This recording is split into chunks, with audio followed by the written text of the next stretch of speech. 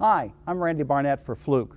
With 35 years of experience as an electrician, I've become a power quality expert and electrical trainer. In this video, we're going to talk about transformer problems. Now, we're all familiar with 60 cycle hum in a transformer, the vibration of those steel laminations in the core at 60 cycles per second. But if that transformer starts to buzz and overheat, you've got problems. The good news is finding the culprit may not be that difficult. Unfortunately, some of these problems occur intermittently. So what you're going to have to do is log some data over time and then go back and analyze in order to find your transformer problem. The top 5 things that commonly cause transformers to vibrate or buzz or hum excessively loud are loose connections, excessive harmonics, unbalance, overloading, and cooling issues. Before I start, I always check the nameplate for the transformer ratings. Be sure to record kVA and the voltage and current ratings for both the primary and secondary sides. Record the ambient temperature and temperature rise information.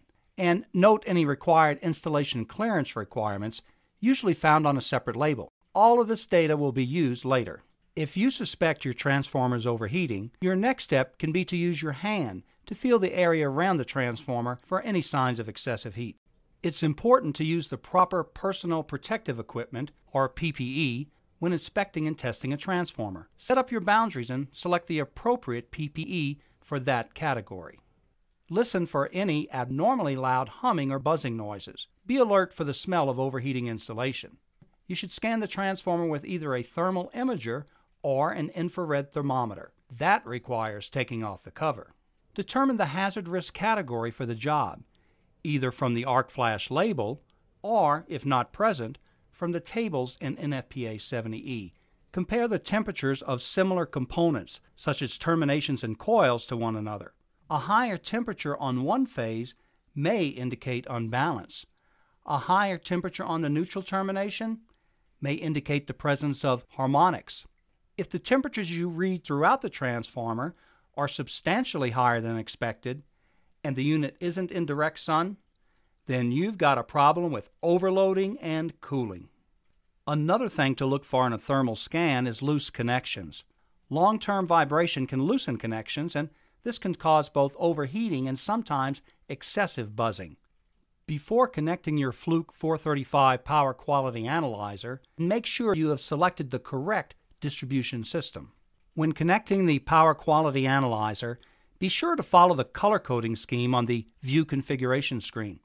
For example, in a typical 208Y 120 volt system, we use black for phase A, red for phase B, blue for phase C, and white for the neutral. When connecting the current clamps, make sure the arrow on the clamp points towards the load. When connecting the voltage leads, make sure to always connect the ground lead first for safety. Then, connect the remainder of the voltage leads. Following the correct color coding scheme greatly reduces the chances of connection errors.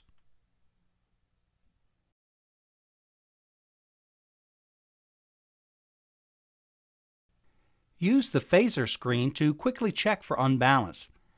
Since the length of the phasor represents voltage level, a shorter voltage phasor may indicate an unbalance problem. Compare the amps on each phase using the volts, amps, hertz screen. The maximum voltage unbalance is generally 2%. That is, the voltage on any one phase should not vary by more than 2% of the average of the 3 phases. So, if you suspect an unbalance issue, go downstream to the next load and check phasors until you find the source of the problem. The most common cause of unbalance is a change in load configuration. It may help to quickly map out your overall equipment distribution system and develop or update your load schedule and drawings. Total the loads per phase and verify each phase carries a fairly equal load. Back to our transformer. If the voltage and current are reasonably balanced, then check the harmonics screen. Is total harmonic distortion, or THD for voltage, at less than 5%? If it is higher, dig into the individual spectrums, the 3rd, 5th, and 7th harmonic, and determine the source of the harmonics. Excessive harmonics on the third or fifth level often point to interference from electronic loads. If you do find evidence of harmonics, move downstream from the transformer to the individual loads. Look for things like high-efficiency lighting systems. When you find the root cause, you'll probably need to install a filter. Let's talk about a transformer that's running hot. Start by checking for overload. Check the power readings on the Fluke 435 Power Quality Analyzer. Compare kVA, voltage, and current against the notes you took from the nameplate earlier. If the actual power consumption you see is less than the nameplate, check for unbalance or harmonics.